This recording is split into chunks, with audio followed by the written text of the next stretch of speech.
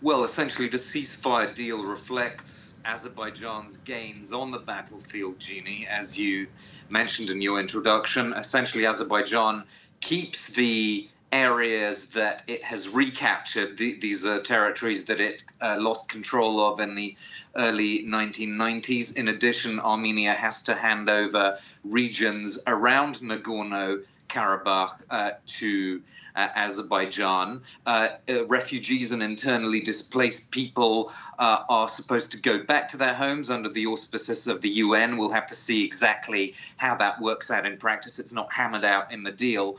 In terms of Russia's role, which is very interesting here, and also Turkey's, let's show you a map, because part of this deal is Russian peacekeepers being deployed, and they are going to guarantee something called the Lachin Corridor, which is essentially a point between Armenia and Azerbaijan. It's a road that links Armenia, the Republic of Armenia, to Stepanakert, which is the de facto capital of the unrecognized Republic of Nagorno-Karabakh. So essentially, Russia is guaranteeing Armenian movement between the Republic of Armenia and Stepanakert. So that ensures some sort of continued Armenian presence, physical presence in Nagorno-Karabakh. But also looking at the same map, there's another very important development in this deal. If you look towards the bottom left of the map, you can see Nakhichevan,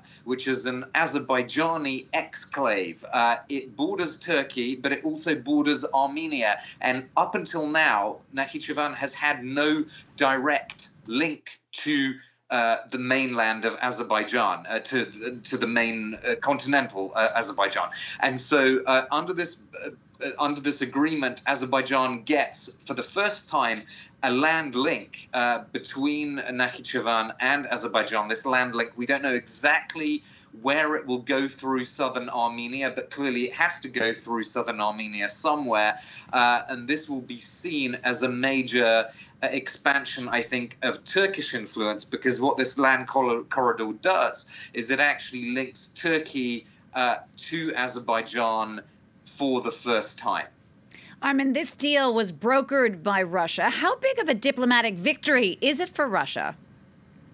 Well, we always knew, I think, that the two big diplomatic players would be Russia and Turkey in terms of coming out with the contours of a deal, and that is clearly what has happened at the expense of the other main players in the OSCE, that's to say France and the United States. We've seen this pattern before, by the way, Jeannie, in Syria and other places, Erdogan and Putin getting together to try and figure some sort of agreement. This is what has happened over Nagorno-Karabakh as well.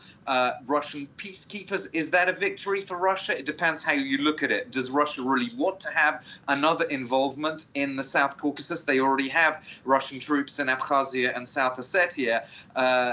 Does Russia want peacekeeping troops mired in Nagorno-Karabakh for potentially decades to come? It depends how you look at it. But I think in the short term, the Russian achievement, if we can call it that, is to weaken Nikol Pashinyan, the prime minister of Armenia. He, of course, came to power in a color revolution in 2018, the kind of color revolution that Vladimir Putin has no love of.